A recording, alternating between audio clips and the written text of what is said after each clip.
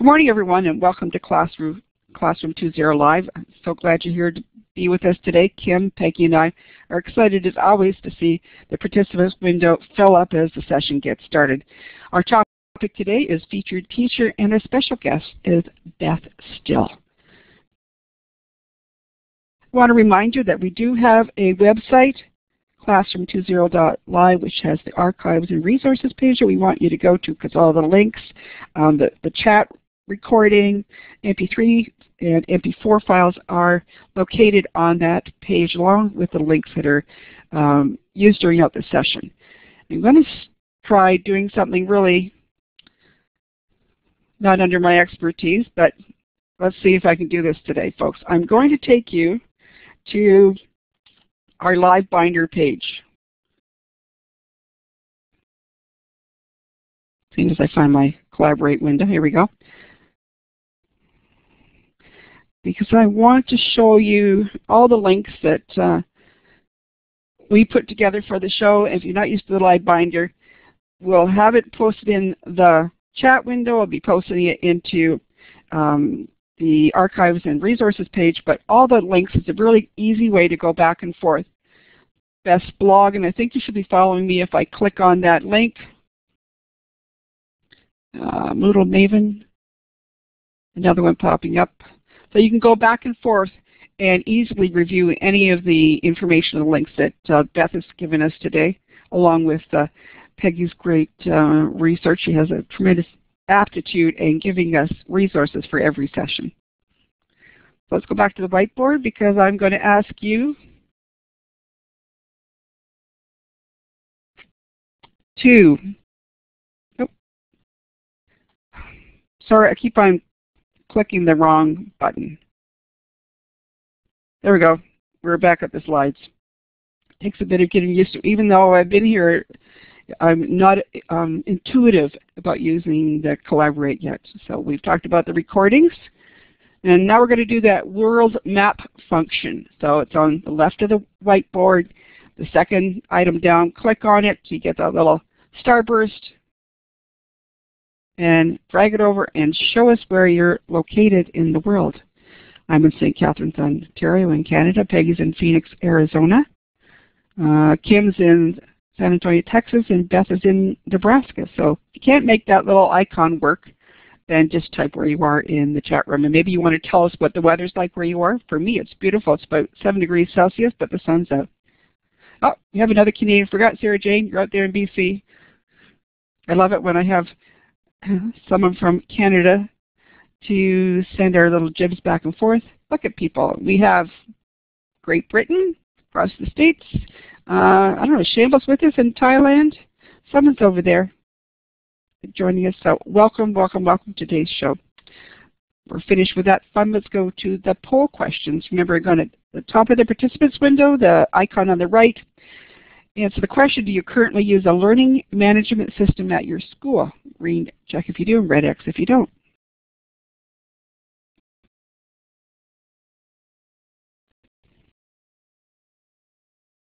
Still waiting for a few people to get that green check and the red X going.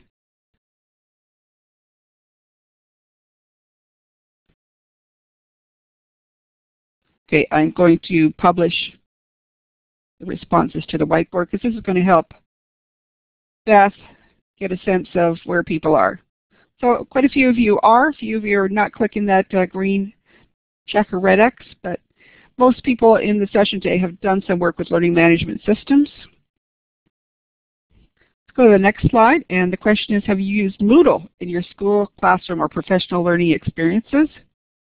Green check if it's yes, and a red X if it's no.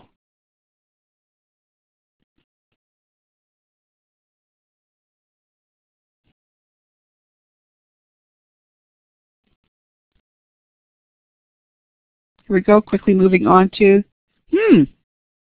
50-50 just about. Maybe a few people have had that experience, but it looks like we're pretty close here, Beth, as we've got lots of people who are going to share their experiences with you, and for some people it's just plain new information. And our last poll question is, do you use Google Apps to collaborate and share with your students or colleagues? So green check if you do. and Redux if you don't. Got a lot more people finding that link to vote now. I'll show you the responses. There, quite a few people are using the Google Apps, and we hope the people who are not are going to start using them when we finish this session. Great, thank you very much. That's our interactivity for you for the moment, and you'll be using your chat window to add any more thoughts as you go through.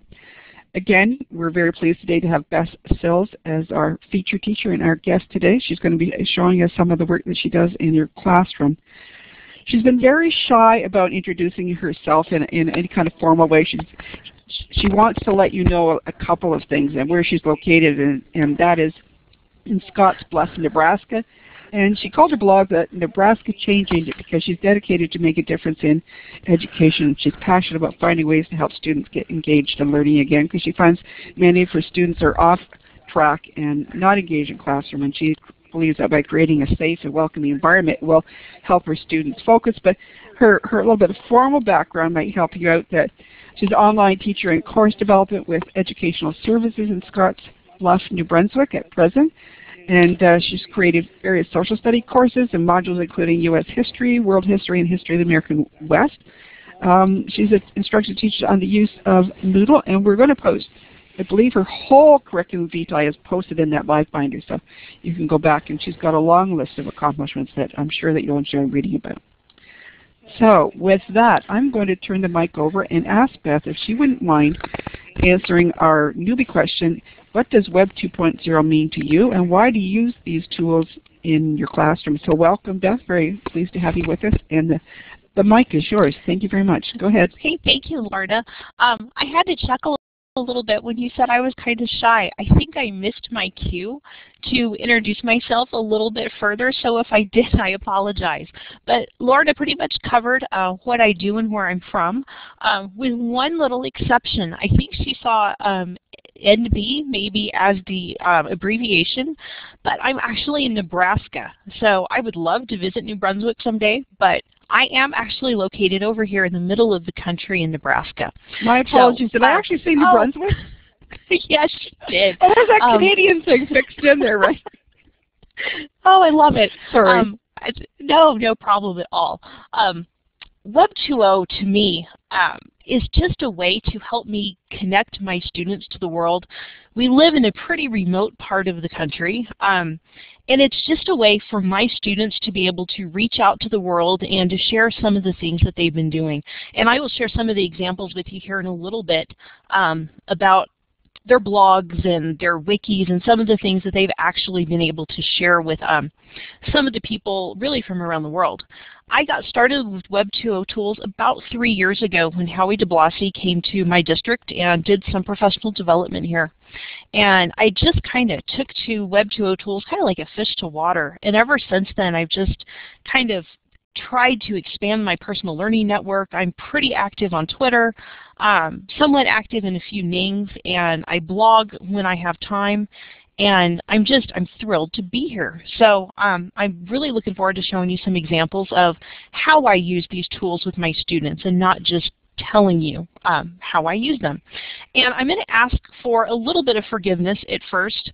I was really glad to see that Lorna had a little bit of trouble switching from screen to screen and from the slides to the application, because really that's kept me up at night for the last few nights worrying about that. So I might stumble every now and again. So hopefully you will have a little bit of patience with me as I try to make sure I'm on the right slide and I have the right screen pulled up.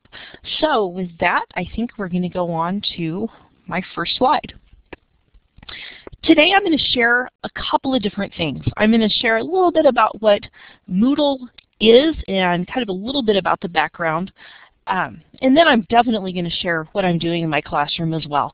But one of the questions I get asked all the time is, what is Moodle? Why is it different from other learning management systems? And basically, Moodle just stands for Modular Object-Oriented Dynamic Learning Environment. And it's been around since 1999 or so. There's a man named, I hope I get his name right, I think it's Martin Dugimas. He was from Australia. And as he was growing up, he lived in a very, very remote region in Australia. And he didn't actually attend a physical school. He his work was brought into him by airplane, so he would do his homework, and a few weeks later an airplane would come by to pick up his homework and drop new work off. And he was able to communicate with his teachers. The only way he could communicate with them was via a shortwave radio.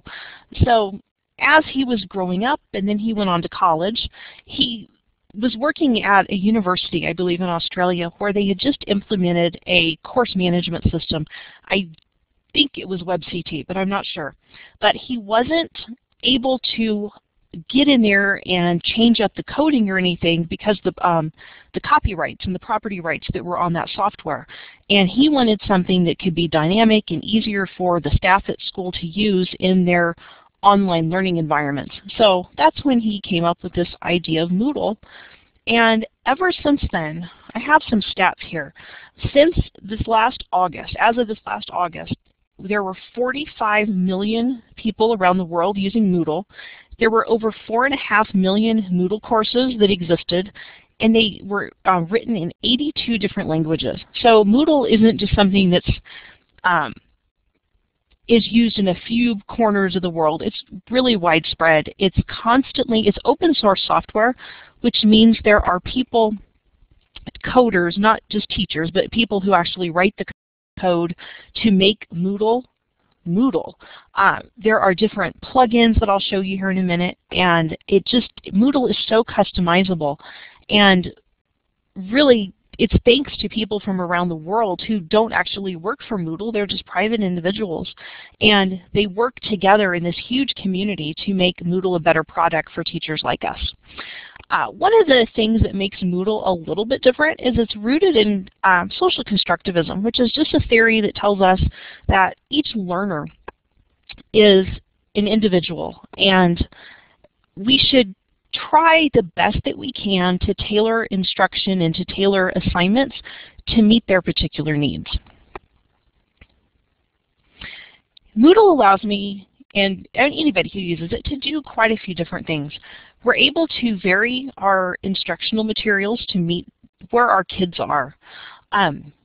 We can meet a variety of learning styles. Lots of times in my courses I have not only like a digital textbook that my students can use as a reference, but I also have some of the readings put together as podcasts. So that's something that's a little bit different than maybe some other learning management systems allow you to do. And I want to backtrack just a minute. I saw somebody just a little bit ago in the chat, right before I started speaking, asked what a learning management system was. And basically, a learning management system is anything where you can manage course content material. Really, even a wiki and a Google site could technically be, you could look at that as kind of a learning management system, just any place where you're able to organize information. I see Edmodo popping up quite a bit in the chat. That's another way you can manage your content for your courses. And I'm sure there are some more specific definitions, because there are learning management systems, there's course management systems, there's content management systems, but pretty much Moodle its official designation is a content management system. So I just wanted to clarify that if there was anybody in the chat who was kind of confused by what that term meant. Let me move on here. One of the things that I face in my classroom, and all teachers face this, is we have students who work at different paces. And I used to struggle with trying to keep all of my students at the same place every day. And that would rush my students who felt like they had to take their time, and my students who worked faster than everybody else, kind of at the end of class, they wouldn't have anything to do. So what Moodle allows me to do is it allows me to open up my assignments to my students and let them work kind of at their own pace. I mean, they still have to keep up with the course, but I allow them time on, we at my school have Fridays. We don't have students on Fridays. It's kind of a catch-up day for us and a make-up day. And students who have fallen behind come into our classrooms, and then they can get caught up that way. One of the things that I'll show you as we get into my demo course is I write up my lesson plans. I use a Google Doc or Google slide presentation to track what assignments we're doing for that day. And if a student's been gone, all they have to do is click to find whatever day they missed on that slide, and they know exactly what to do. I also put a pacing guide together. Like Lorna mentioned, I'm also an online teacher, and there are some students who I never see. My only contact with them is through Google Voice Chat, and then we send emails back and forth to each other. So it's really important for me to give them some very clear directions on when assignments are due and how much time each assignment should take, so it's clear to them how much time they should spend, so they know they're not going to get behind. Moodle also allows teachers to put things into place that we can give students choices, but if I found that if I tell my students to go out and find a news story, it might take them 2 hours just to narrow something down. So lots of times I will throw some things into a block, like in my Moodle course. I'll show you that in a few minutes. I might pick 10 things, and then they get to pick from there what it is they want to do. So it allows me to kind of focus them a little bit, but it still gives them some choice. And I just want to point out that these things aren't specific to Moodle, but Moodle is just the way that I manage these things. So you can do these types of things with other learning management systems as well. Okay, one of the other things that we hear quite a bit is we want to give students choices to express their learning. So we ask them to create a presentation or create a project that shows what they've learned. And I'm able to manage that in Moodle very easily. And I will show you again here when I get to my demo course how I'm able to do that. A great thing that Moodle does that I'm not sure other content management systems do is it allows me to put students into groups. So I could have some students who may be at 3 or 4 different reading levels. I could put them into a course with everybody else and they'd still see most of the same materials, but I could have maybe some remedial work for students who need that, and maybe some more advanced work for the kids who are just head and shoulders above everybody else, but we don't have a way of putting them in a class together. But Moodle allows us then to kind of pull them into separate groups without anybody realizing they're in separate groups.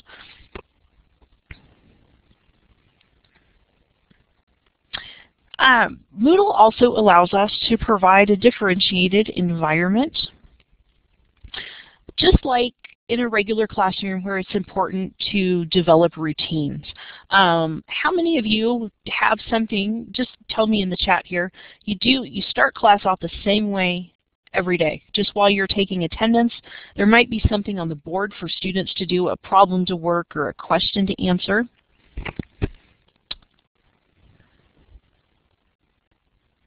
Yeah, and I see people, bell ringers, you know, is another word for it.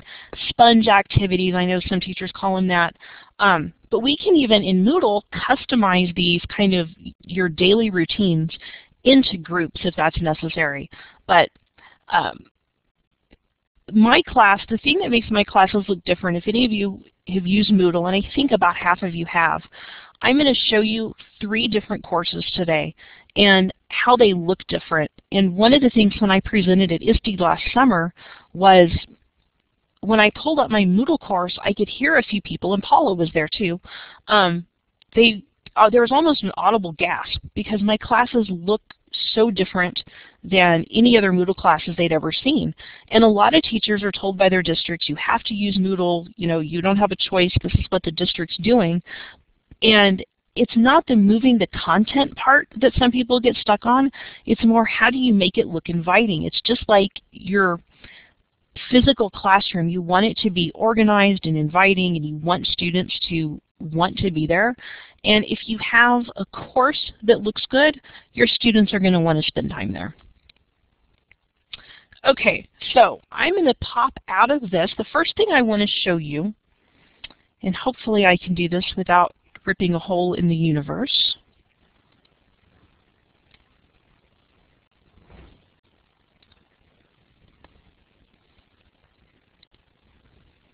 I am going to move into what I created about a month ago. We were having some issues with just kind of being overwhelmed with how much information our teachers and our principal, even though we only are a staff of 4, we were sharing so much information in Google. So what we finally came up with was a plan where we could share a calendar and share our meeting notes and some other information that we have to get to on a daily basis. And what I came up with was just this Moodle course that has a Google Calendar embedded. And I'm going to go slow because I know this kind of takes a while to come together on your screen. But we have a shared Google Calendar where if my principal is going to be gone for something, you can see like on November 16th, he had a meeting that morning. And then just yesterday we had a staff meeting. We all have access to this calendar. We're all teachers within this particular Moodle course. And the other thing was we finally this year decided to start using Google Docs for our meeting notes. And we have 3 different, I'll go ahead and I will open just our online meeting notes. So basically you can see it's a Google Doc that we all have access to, and it was just an easier way for us to keep track of what was going on. Instead of having to find the Google Doc every time, I use Google to aggregate that. And I can show you the Friday school list when we get into a different course. But that was just how, this is just an example of how you could use Moodle to maybe organize some of the things that you have that you always seem like you need access to. And it's a pain to go back into Google or to open your favorites and find that tab every time.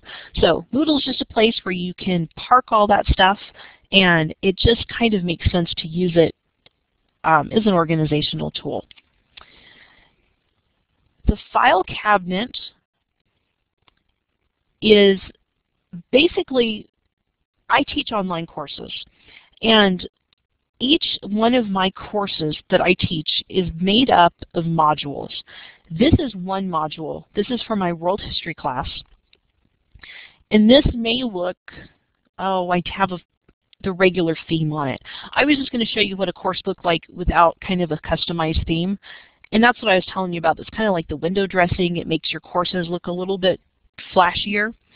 But basically, if I took you into another page in our Moodle server, you would see that I have about 12 different modules that make up my world history class. And I have about 15 or 18 that make up my US history class. And whenever I go to build a course the next year, what I do is I edit anything that I need to change, I change in this master copy. And I break them into modules because, number one, it's easier for me to manage. So if I know that I need to make a change on one of my assignments, I can make it there one time, and then anybody else who wants to make a copy of this course, any of the teachers in our ESU 13 have the right to make copies of these courses. They can do that, and I know that everything in this class is as correct as it can be. It's the most up-to-date current copy of my courses.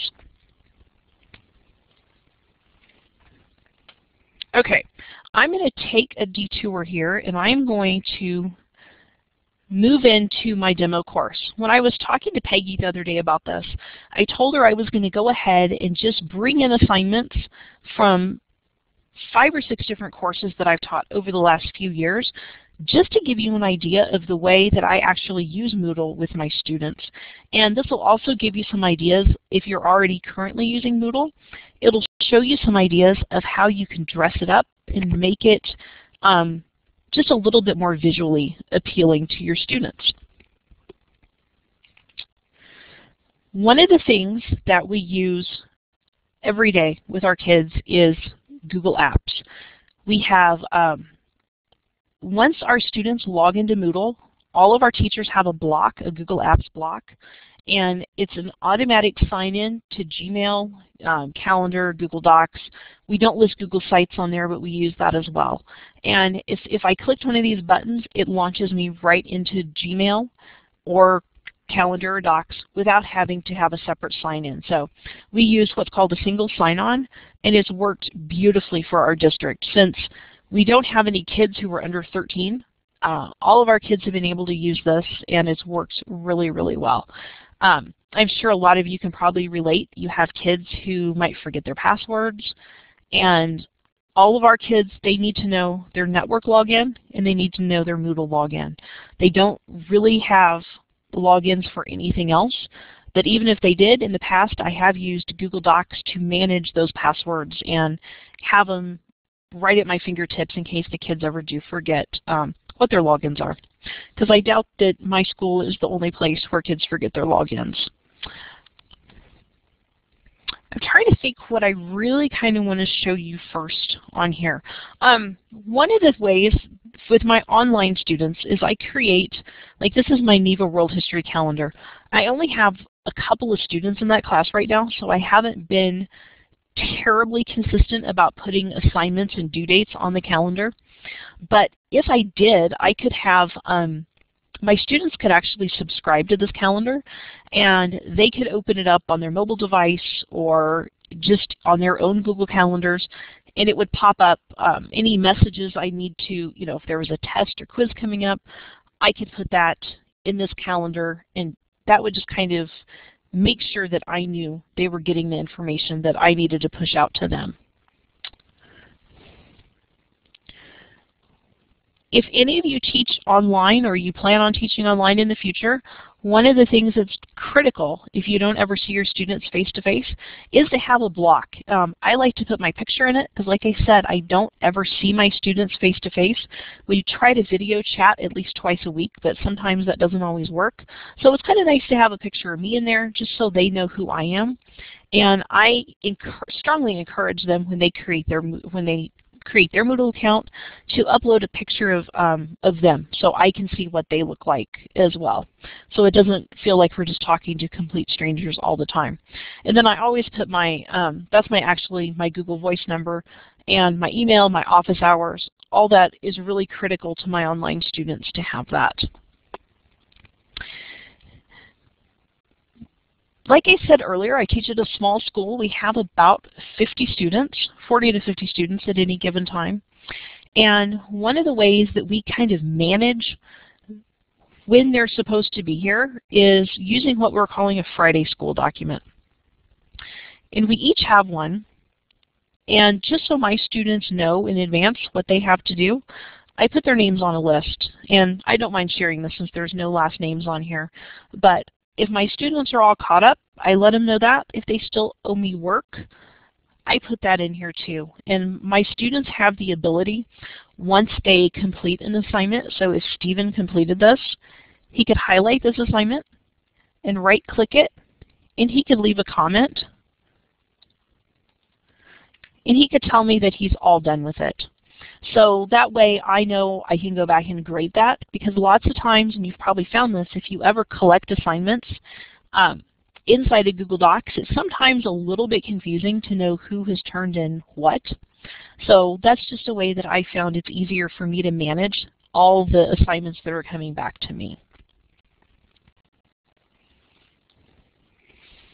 I don't have the chat open, but I'm just curious as to how many of you are Diigo users. Diigo is a social bookmarking tool that is very, very educator friendly, and it's actually, outside of Twitter, probably one of my favorite tools to use with my students. And I'm just going to go ahead and open this, just link to my teacher account. And about a year ago, I think it was about a year and a half ago, I had my students work on a global warming project. And what part of it was they had to go out onto the web and they had to find different articles that had to do with global warming. And they were all in a group. So all the students had, every time they logged in, they could tell what every other member of the group had not only shared with them, but had also annotated. So like Yesenia found this article on global warming, and then she went through and she just put some notes with it. And then they were going to use these and bring them in to use as information for something they were doing with their final project. But if you haven't checked out Diigo, I highly recommend it. It's wonderful just to use as an educator. There's some great groups out there you can join as an educator, but it's really kind of fun to use with students as well.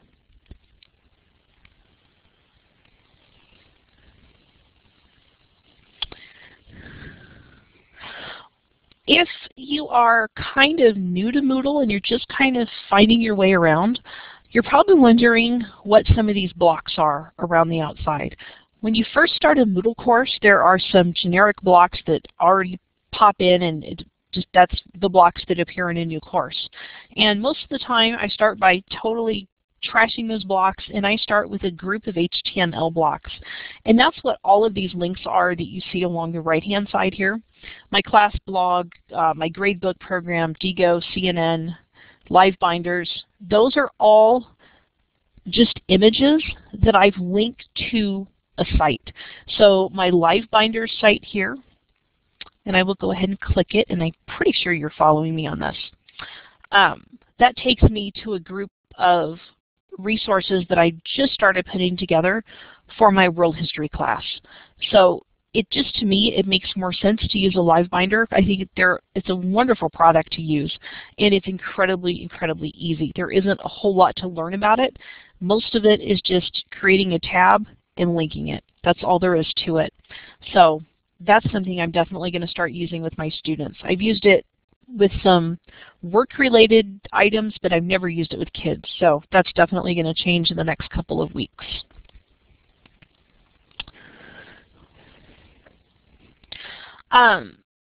Go ahead and let me know, and I hear dings every time somebody, I think, clicks yes in the chat, but are there any teachers out there who are currently blogging with their students? One of the things that I think sometimes keeps students from, or keeps teachers from blogging with their students is maybe they have 120, 130 students and they just don't see how it's possible to follow all of those blogs at one time. And I used to believe that same thing. So I would have a class blog and I would put a writing prompt in it and I would have my students reply. And I still do that. But last year I had my students create their own blog. And what I did was I created a Google form. And if you're not familiar with Google Forms, it's something I highly recommend taking a look at. It basically is a questionnaire type thing that allows you to collect data very, very quickly. And this is just an embedded form where I asked my students to share what class period they were in, their first and last name, and the address of their blog. And then when they submitted that, this is what I saw when I looked at it. It's got their class period, their name, and the address of their blog. Then what I would do is I would go in, I would subscribe to each one of their blogs here. And I'll try to slow down just a little bit so your screens can catch up. Once I subscribe to their blogs in Google Reader, so my Google RSS, I could make a bundle. So I could create, basically this was my Tuesday, Thursday, 8 to 10 class. And I would put each of these blogs, so Anthony, Brittany, Gabby, and so on, I would put them into a group. Then I would create what Google calls a blog bundle. And that allows me then to drop that HTML code into a block, and that's what you see here. So if I went in and added another blog to that group and I refresh this, basically any changes in my bundles are going to show up in my Moodle class.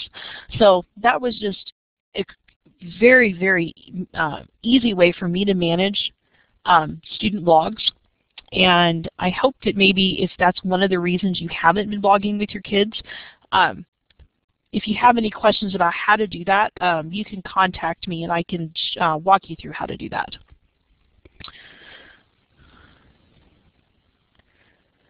One of the things that I do, and I'm not going to open what I have keep hidden here because there is some student information there, but I also use my Google Forms to collect information about my students.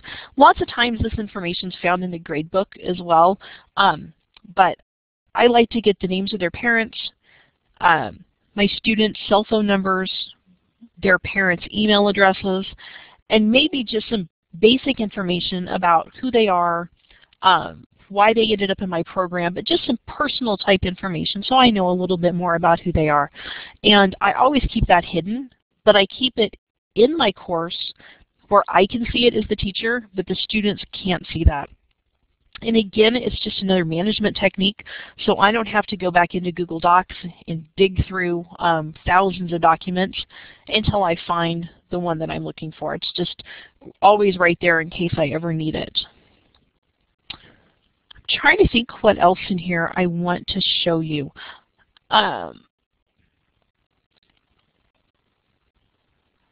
This is an example of a digital bulletin board. The two that I have used are Linoit and Wallwisher, which if you haven't heard about them, definitely those are two to check out. But Linoit is just L-I-N-O-I-T. And it's got a strange email address, so we can look that up later, and maybe if somebody knows it, they can drop it into the chat. But basically, Wallwisher and Linoit, they pretty much work the same way. This is one that I had that my students could help post current news stories on. So if they came across a really, really good news story, I would ask them to drop it onto the bulletin board, and they knew that they could come put it on here. And that was just one way I was trying to help get them to share. If they came across some really good information, they could put it on here. But teachers, I know the English teacher down the hall uses this for vocabulary, so she might have a term up on the board on the Wallwisher or the Linoit, and her students will reply, and they might put videos that relate to that or images that relate to those terms. There's numerous ways that you could use a digital wall in your classroom.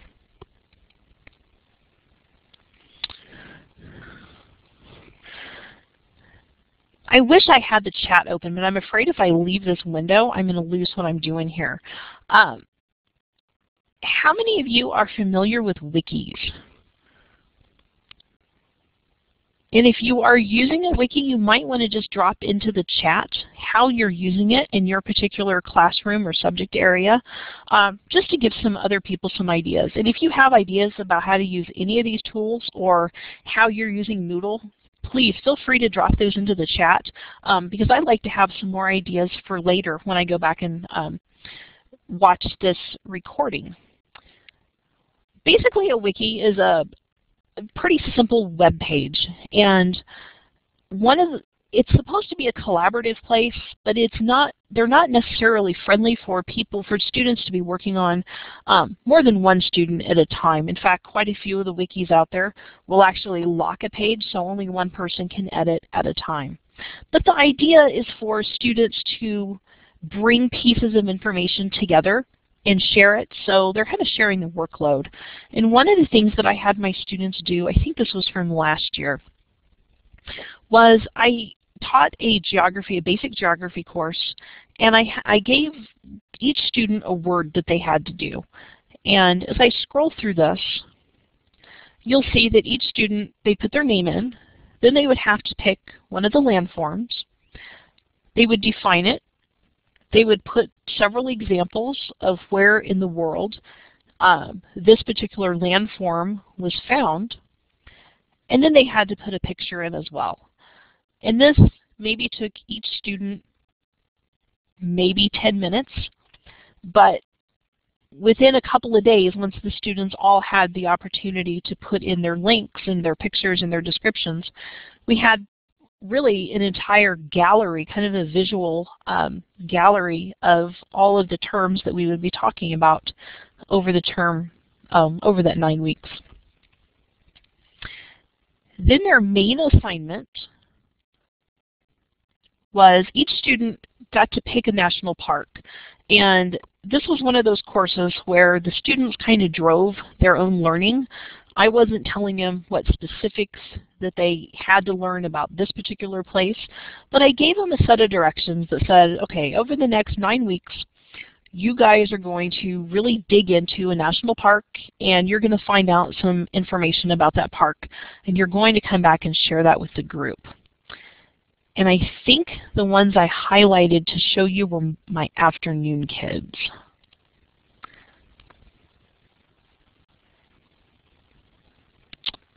Let me see, student pages, here it is. Let me just show you Marco's. He did Acadia National Park, and one of the things that they had to do was they had to make, basically show me on a Google map where their park was. So they got to, that was a pretty basic thing to do. They just had to drop a place marker on their park, and then they had to share some links about their park, and lots of times the links that they shared were the places where they got the following information from. And these are Google Docs or Google slide presentations. They had to tell me about the different animals that are found in their park. They had to take a look at landforms and tell me a handful of different things that are found in their park. Like Marco found mountains, woodlands, lakes, and also then they had to tell me about the weather and different kinds of activities that take place in that park over the course of the year. So that was just kind of an example of how I used wikis in that class.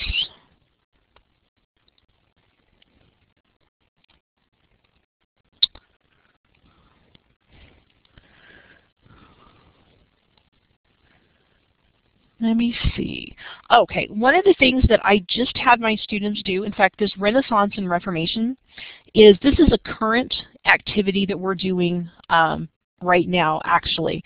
I had them do, instead of just writing traditional note cards, I had them take the note cards for the entire unit, and they used an application called easynotecards.com. And the reason I picked this one, and there's hundreds of different ones out there, but I like this one because they kind of look like cards. My students aren't necessarily 100% comfortable with technology, so if I can take something new but make it look like something old, that kind of keeps them in their comfort zone. So these look really pretty much like traditional note cards. They can just zip through them, but they can also create games, and they can create quizzes. So then when they're ready for the actual vocabulary quiz, they've practiced quite a bit, and they should do fairly well on that. But that's just easynotecards.com.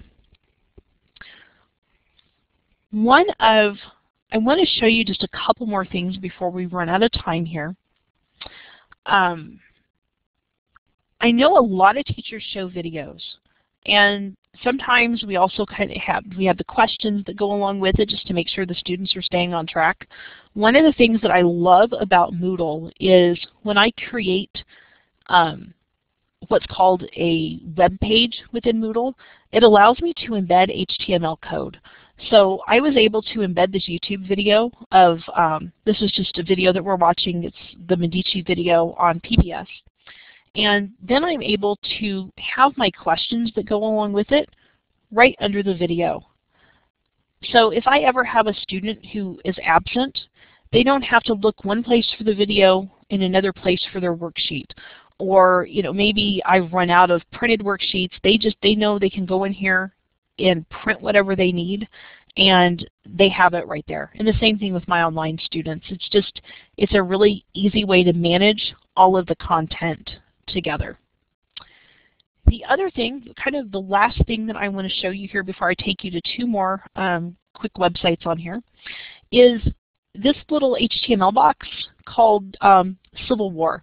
This is just a Twitter widget. I don't know how many of you are familiar with Twitter, but if you just search Twitter widget, you don't even have to be active on Twitter or even have a Twitter account to do this, but you can follow a search term. And the one I did here was I just actually followed Civil War Reporter. And then this tweets their updates just automatically into the course without my students having to go on to there. So my principal was actually the one that showed me this particular Civil War correspondent, and I just decided to embed this in my course, and from time to time I embed other ones. Like in the course I showed you first, the one that was the staff, my staff teacher lounge. I think I have a Twitter widget in there that follows EdChat. So you can have it follow anything. The only thing I would be leery of is if you're following just a general hashtag, which is just a keyword. You can't control really what's coming across there. So if you follow a person and you know that that person isn't ever going to tweet anything appropriate or inappropriate, I wouldn't be too worried about actually linking to that within a course. The other things that I want to show you really quickly before we run out of time here, there's a couple of different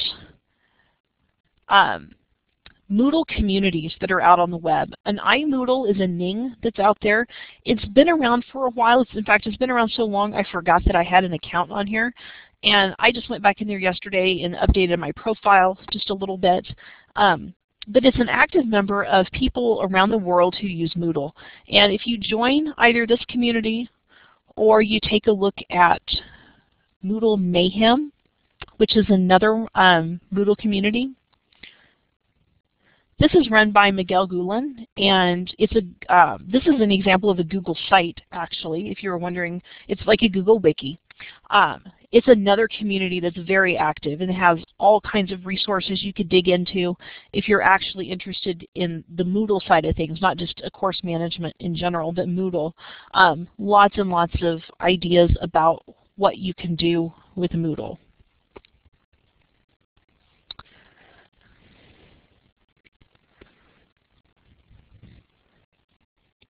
And I am trying to figure out how to get back to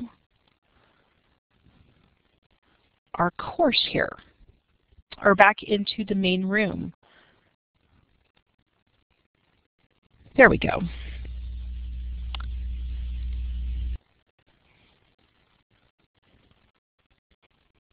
I'm just trying to get back to the slides.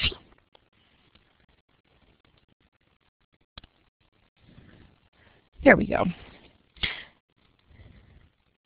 So one of the last things I just kind of want to wrap up with here is the way that my courses kind of pop, and that's really the kind of word that people have actually used when they've described my classes, is they look really good.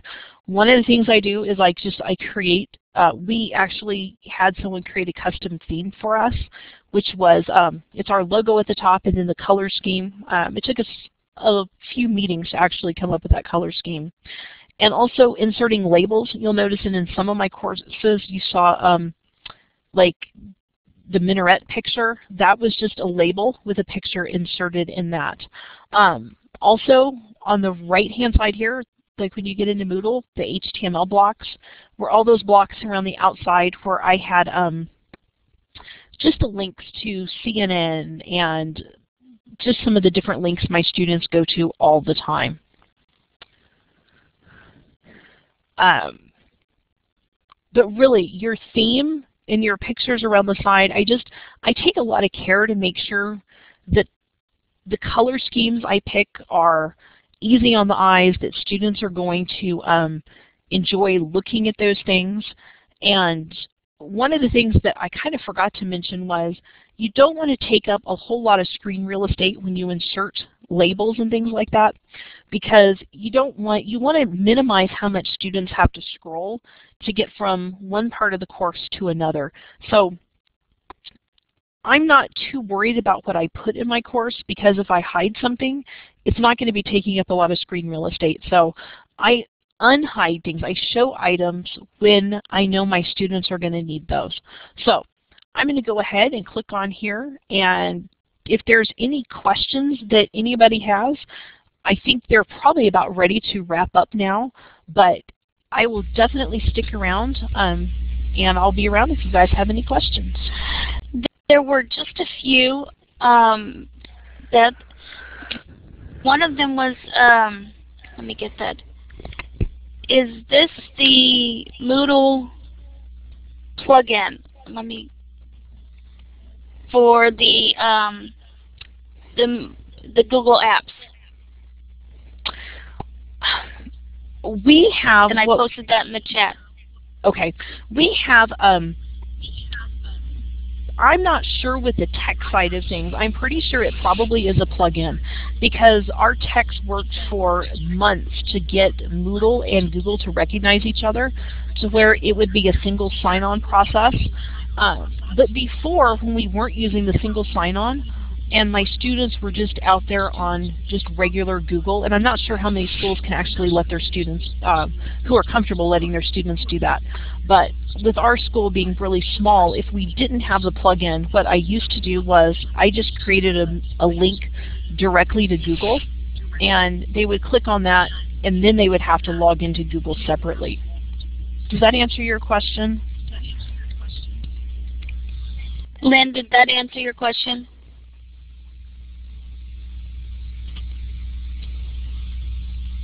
Okay, I see somebody just asked if our tech guys would be willing to do a tutorial. I think they probably would. We're right in the middle of moving from Moodle 1.9 to Moodle 2.1, and they are so swamped right now trying to get all of the courses moved over. But I can definitely provide some names of some people who helped us actually make the single sign-on a possibility. And the Moodle Mayhem site is a great site. They for resources. They are just fantastic. And I'll get to you in just a second, Paula. I haven't forgotten. Somebody asked, what grade level was the park assignment? The park assignment, I did that. Most of my students are, they're alternative ed students. And I try to just do some things that are kind of engaging for them. We teach in Nebraska. Geography is about a 9th grade level, and most of my students had geography in the past, but most of them weren't successful. So I tried to go back and just create an assignment for them that was kind of engaging. And most of the students that I teach are 15, 16 years old, but that assignment probably would have been best geared if working with traditional students, and probably 8th or 9th grade. Okay, that's what I figured. And yeah, DreamHost Moodle rooms will help you with themes and help you get set up, but they're a paid resource. Key to School used to be free, but they're changing things over and they're not free anymore. That's who mine used to be with. This is my site. It's just very boring. They changed my theme on me because they're changing their servers and stuff, so I have to pull all my stuff down. And let me get to my next question. Can you add sites like Collaborate in the login like you do for Google? Yeah, you could do a little block, an HTML block for it. Yeah, I would assume. Yeah, and that's what I do with any tools that you can't use a single sign-on. There are some that allow you, like I think Wallwisher allows students to use a Google login to sign into their wall. But to be honest with you, since ours isn't, it is a Google domain, but it isn't. So whenever I've tried to use my login credentials with my school Google account, it doesn't work like it would when I'm using my personal Gmail account. It doesn't recognize it as a Gmail. Oh, do y'all have it? Because you have a Google Apps domain one, yeah, that's right? correct. That's what I figured. But if you go to the Moodle.org site, there's a lot of different plugins and downloads that you can go to. And then if you go to the Moodle plugins, there's a whole bunch of themes that you can download that are all free. You just kind of have to figure out where to upload them and how to upload them to your site and get the different themes in to your site. And there's a lot of different YouTube videos that tell you how to do it, and they have the documentation on how to do it and how to get it into your site and where to put the files, the zip files. It's not difficult, it's just a little bit complicated. And I was going to say at my school, whenever we want a new plugin, there's a process we have to go to.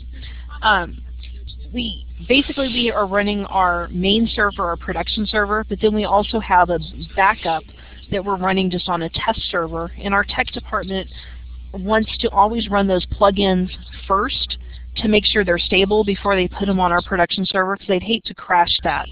So some schools, there's just a different process, I guess, depending on where you are. Right. And if you're working like for yourself, you could do the DreamHost, Bluehost. Those things are like a one-step thing kind of thing. And let me get to Paula real quick. Paula, let me give you the mic, and then I'm going to, there you go.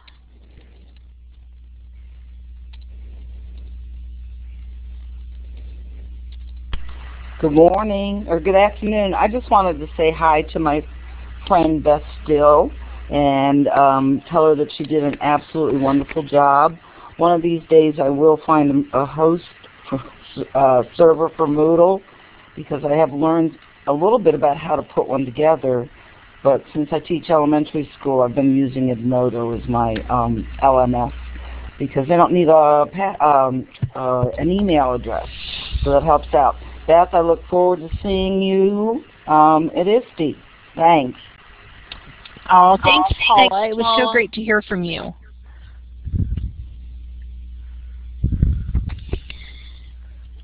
And I'm going to go ahead and formally close out today's session, and then we'll go ahead and continue with any questions that we might have for Beth.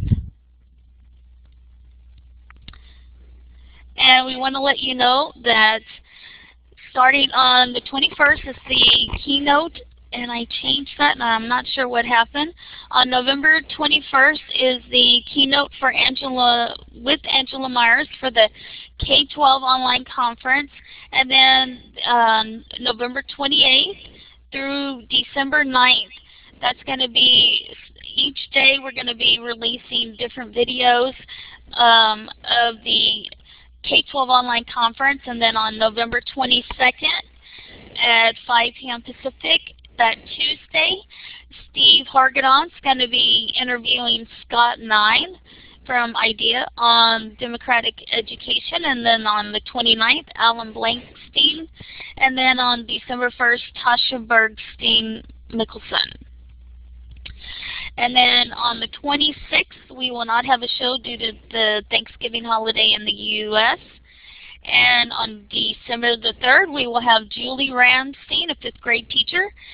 And she's the author of the book, Can We Skip Lunch and Keep Writing? And on December 10th, we will have Zoe Brannigan Pipe talking about the LiveScribe Echo Pens. These are fantastic devices. You're going to want to make sure that you're here for that session. And on December the 17th, we're going to have the Unplugged Canada group. Rod Lucier, Zoe Brannigan, a whole bunch of other people joining us. So you're going to want to make sure that you are joining us that time, same time on Saturday. And when you exit the session, a survey will automatically open. If for some reason it doesn't, you can always go to tinyurl.com/cr20live survey, all one word, and give us feedback on today's session, as well as future topics and guests that you would like to have in our sessions. You can also request a professional development certificate for today's session, as well as any recordings that you might view. And if for some reason the survey doesn't automatically open, you can request one and just email us at live@classroom20.com. You can also request and subscribe to our iTunes U channel at tinyurl.com/cr20live iTunes U. You can subscribe to the video or the audio collection. And either one or both and take us with you wherever you go if you can't make it to one of the live sessions, or if you want to revisit each of the audio or video collections. And we want to extend a very special thanks to Beth today, as well as to Steve Hargadon, who is the founder of our sessions, and to each of you who participated in the chat and in our sessions today, as well as to Blackboard for making this available for us to meet each and every week at this time. We greatly appreciate it. So now I'm going to go ahead and pass it back to Beth, and we will continue to take questions from Beth. If there's something that I missed in the chat and you'd like to ask that question, please continue to type them in the chat, or you can click on the hand and you can be given the mic and you can ask your question directly to Beth. If not, go ahead and just continue to type your questions in the chat. We have also done several sessions on, and I'll go ahead and load that up. We've done several sessions on Moodle in the past, and you can find those on our website and on our archives page. And I'm going to just go ahead and load that for you. You can click on live.classroom20.com and then click on the archives page.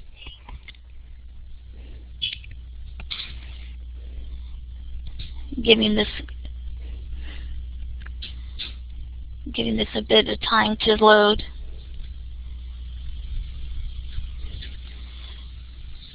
I think that we've done some also as well for moderating a session. But once you click on the archives page, if you scroll down that page on the right-hand side on categories, and you look for, on the right-hand side for Moodle and Moodle Illuminate, and you click on Moodle, you'll see the different resources that we have on Moodle. You'll also see the sessions that we've done that have to do with hosting a conference in Moodle, using Moodle in the classroom, and Moodle in education. So we've done several. Those might also help you as well, in addition to that session today that we will post right after today's session. So I recommend that you follow up with those as well. So those are some additional resources for you. So let me look back at the chat. Yeah, if you're going to host it yourself, separate from your school, you will need some internet company to host your Moodle for you. So if it looks like we've gotten all of the questions, I know that's definitely true, Carolyn. Then we're going to go ahead and yeah, we have a lot of tutorials about that, about moderating. Beth, did you have a final thing that you would like to say about Moodle and online teaching? Well, I guess I would just like to point out, Carolyn said she just needs, there's just never enough time. It's all about balance. With me, there is a lot of work up front building my Moodle courses, but after that, it's all there, it's ready to go every year. I can throw out things that don't work, and I can change things that need to be updated. And I find in the long run, it really does save a tremendous amount of time.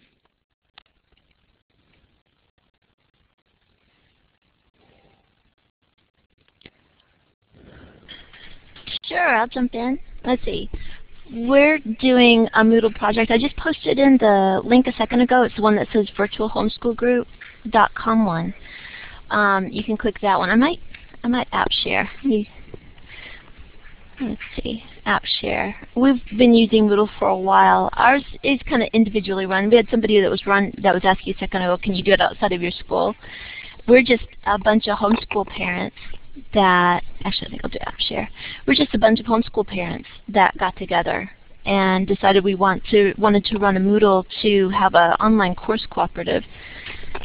And let's see. And for some reason it's not giving me what I need. Hold on a second.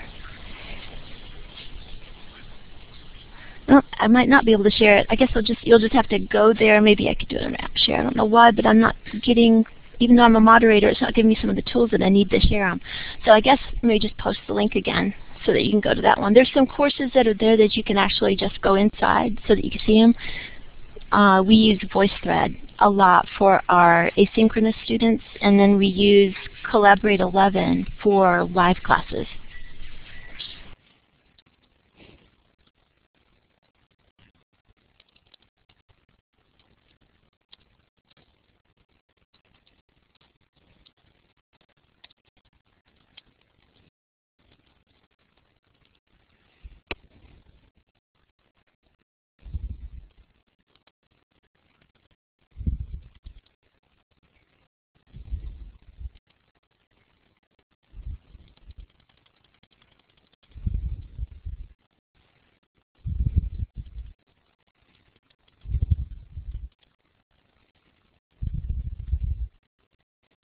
No, I don't know why. Every once in a while, Collaborate's done this to me. Whenever I try to use some of the other tools, every once in a while it won't give me the input that I need.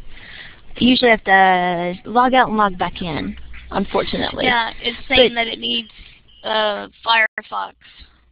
I've got Firefox. I'm not quite sure why it's misbehaving. But if you just go onto that link that was given, I should still have it. There it is. If you go under where it says courses, hover for just a second, and you'll see all courses at the bottom. So up along that navigation bar at the top in dark blue, hover over courses, click on all courses, give that a second to load. Once it loads, if you go down about halfway down, you'll see a section that says training. Let's see how I worded it. All right, training, course development. Courses below this point are not available to students. That's all the training stuff or courses that we have archived. There's a Moodle for Teachers course that is for the Moodle 1.9. Everybody's transitioning over to Moodle 2.0. We're going to transition in the spring. So in the spring, we'll update our Moodle 1.9 training course to 2.0. But if you're interested in doing the 1.9, everything that you find in that Moodle for Teachers course will be there to help you learn. And we've got recorded Illuminate sessions that cover all the tools. I think there were 9 one-hour sessions, so it covers everything quite extensively. And then if you look down through the course, you'll see individual tools that have VoiceThread. So if you just want to refresh your memory and just do one single tool, you can use the VoiceThreads that go down below that top block. But if you are just brand new to Moodle and you just want to do the full 9-hour, take you by the hand doing one tool at a time until you cover everything, even the not so often used ones. We set it up with prioritizing it, so the most important tools, the most used tools were what we did first, and then as you get down to the ninth hour lesson, then those are the tools that almost no one ever uses. So if you just start off with the first couple, you'll get the most key tools.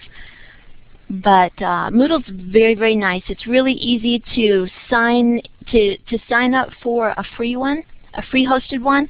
Then if you like it, you can move your course to something if you want to keep growing. We started off with the free one in our first year. And then we outgrew it in a year's time and moved up to a virtual dedicated server. And then this last June, we outgrew it again. We're in our 5th, 6th, 7th, 8th, somewhere year now, and so we have about 700 online students now that we serve with a volunteer staff of about 15.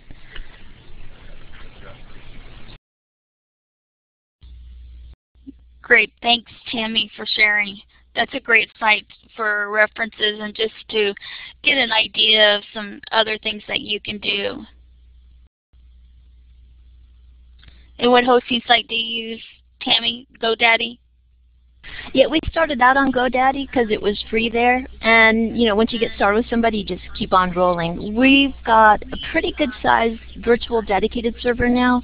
It costs us about $600 a year, but we've grown so big now. You won't need something that big when you first get started. You could start off with one of the free levels, or one of those that might cost you maybe $50 a year, and then as you grow, you can keep moving up if you need to. But like I said, we've got a membership of over 5,000 with 700 actual active students at any given semester right now. So we've just gotten up. We're almost the size of a lot of schools now.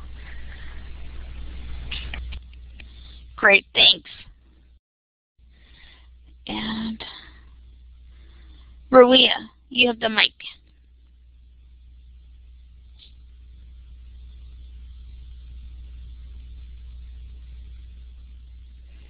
You click on the talk button to begin speaking in the top left. Hello, thank you very much for having me into the session, but I was wondering if there are more about Moodle in other languages, because the thing I'm facing, I'm learning it in English, but I have to teach it to other collaborators, mostly in Arabic. So I'm just wondering if you have any idea about this. Thank you. At Moodle.org, I believe there are several resources in a variety of languages, and Moodle.com.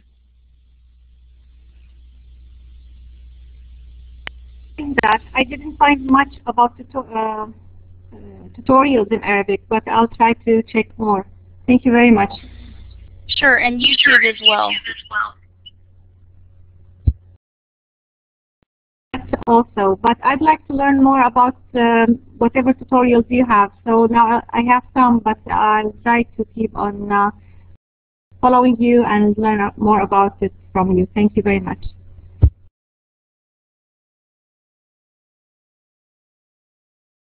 Great.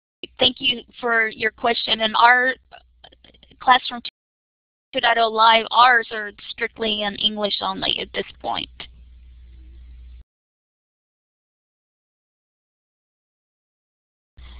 That's a great point. Lynda.com has some great tutorials as well. Are there any other questions?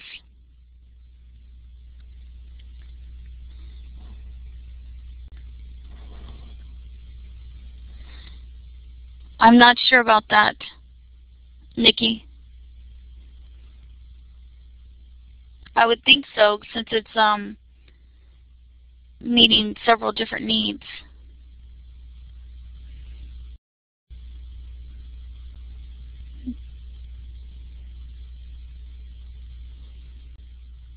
Yes, it can be very overwhelming.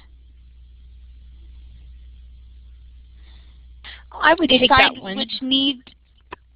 Oh, great. Thank you. Just about how, Moodle really is just kind of one tool that can be used to manage so many other tools, like wikis and live binders. You just have to find the right tool to use for whatever your particular needs are. And the tools that I showed you today, those examples were from probably about 3 years worth of classes. That wasn't one class. I don't use Digo and wikis and blogging and everything. Every course I teach, I take the 2 or 3 things that maybe fit what I'm doing that quarter, and that's what I go with. And really, just if you were wondering how do you know which tool to use, that just takes experience. It's just, networking with people and saying, this is what I'm planning on doing with my students. What really is the best tool to use? So you can't take a tool and try to make it fit your needs. There are so many tools out there that you just have to know what it is you want to accomplish and then go from there.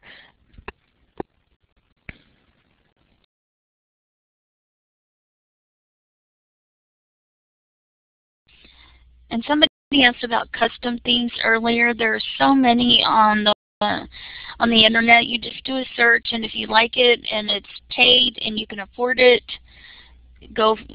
just do a search and find what you like, and determine if you can afford it or if you want to adapt it. Yeah, the theme that we came up with was actually, it was a pre-made theme, but we didn't like we wanted our own custom color scheme. So nobody in our educational service unit knew the coding. I think it's CSS. And he wasn't comfortable, our one tech that does know the coding, he wasn't comfortable enough changing it because there's lots of different files. It's not like you go into one file and change something in one place. You have to tweak it in dozens of different folders. So he went out, we found one that we liked. I tracked down somebody on Twitter, asked if there was anybody in my Twitter network that was good with coding, and we came across a guy from, he's actually in Bucks County, Pennsylvania, and within about 2 weeks he had the code or the theme that we wanted customized with our logo and the colors we wanted and everything. So most people don't need something that's that customized. And like I think it was Kim said, there are so many themes out there. There are hundreds and hundreds, if not thousands, for the Moodle 1.9. And they're working now, you know, all the people in the world who are working on coding for Moodle, they're starting to develop a lot of themes for Moodle too. So I don't think it's going to be maybe a couple more months before there's lots of themes out there to select from.